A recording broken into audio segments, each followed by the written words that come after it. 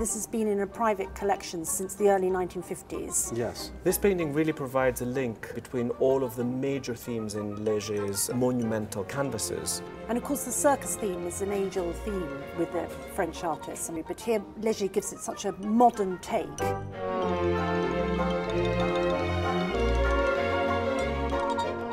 Léger painted this painting in 1949 in New York.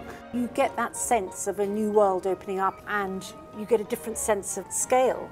And also there's something very sculptural about it. There's something very three-dimensional. I find it very uplifting. There's the color, and there's the dove actually symbolizing peace. Like Picasso did in the same period. You can see the influence of Picasso in his classicism from the 1920s. And it would be desirable by all sorts of different collectors in the modern and contemporary field. Because it's quite rare to have a Léger of this scale and importance.